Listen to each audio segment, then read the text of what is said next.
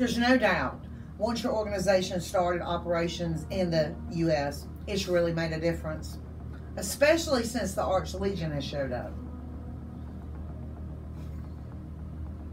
Don't get me wrong, General, we appreciate everything that you have done. You've really done some awesome things.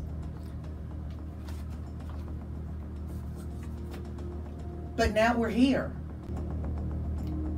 We have 7 soldiers that are MIA, somewhere in Luxtrevia, along with 50 of our civilians. And we have been training our soldiers with plans to go back there and retrieve them.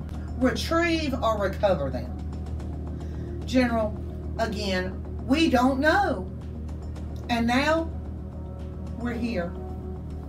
Commander Ray Alvarez.